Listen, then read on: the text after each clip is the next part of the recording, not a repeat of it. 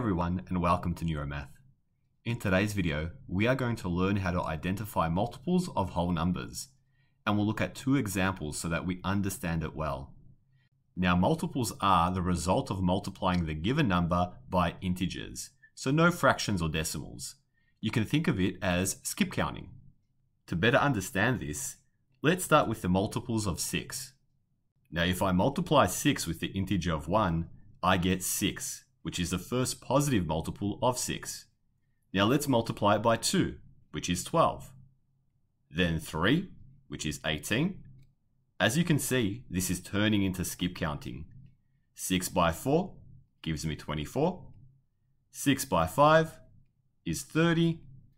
6 by 6 is 36.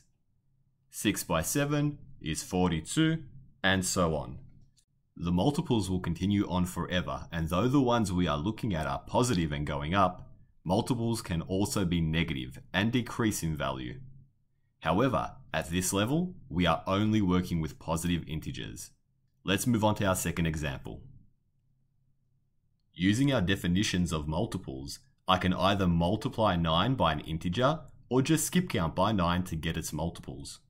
And like I mentioned before, these multiples will continue on forever, but we'll just focus on the first 7 multiples of the number 9. What I am going to do is use integers to identify the first 7 multiples of 9. 9 times 1 is 9. 9 times 2 is 18. 9 times 3 is 27.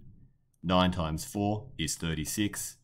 9 times 5 is 45. 9 times 6 is 54. And 9 times 7 is 63. There you have it, the first 7 positive multiples of the number 9. That's all for today, everyone. Hope you have a better understanding of the topic covered. Thank you so much for watching. Until next time.